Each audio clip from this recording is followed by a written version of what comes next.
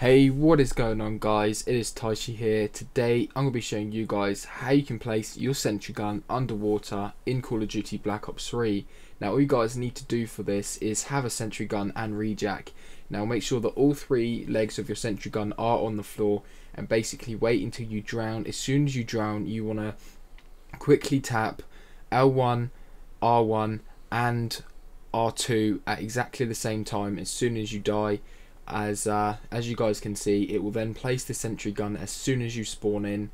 If you didn't do this glitch correctly, it will just show you holding the sentry gun, but obviously as you guys can see here, the sentry gun is now underwater, and yes, it does shoot people.